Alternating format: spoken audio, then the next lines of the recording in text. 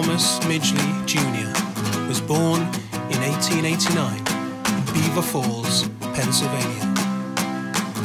In 1921, while working for General Motors in Dayton, Ohio, Thomas investigated a compound called tetraethyl lead.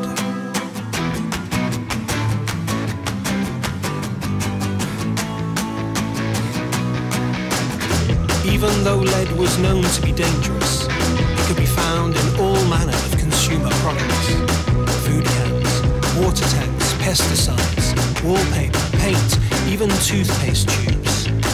Hardly a product existed that didn't bring a little lead into consumers' lives. But nothing gave it a greater legacy than its addition to motor fuel.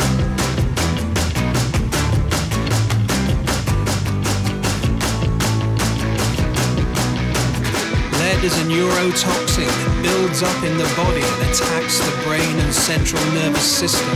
Symptoms of lead poisoning include blindness, insomnia, kidney failure, hearing loss, cancer, palsies, convulsions, abrupt and terrifying hallucinations that give way to coma and eventually death. On the other hand, it's easy to extract and almost embarrassingly profitable. So 100 years ago, in 1923, three of America's largest corporations, General Motors, DuPont, and Standard Oil, formed a joint enterprise around Midgley's inventions, the Ethyl Gasoline Corporation. Their mission? To make as much tetraethyl lead as the world was willing to buy. And that proved to be a deadly amount.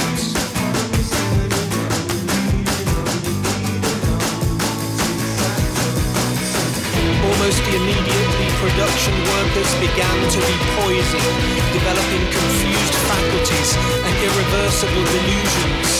At least 15 workers died in the early years of production, and untold numbers of others became violently ill as the corporation hushed up leakages, spills, and poisonings. As rumors of the dangers of their product abounded, Midgley stood before a team of journalists, proclaiming safety, pouring tetraethyl lead out onto his hands, holding a beaker under his nose, counting to 60 seconds, and claiming that he could do this every day and it would cause no harm.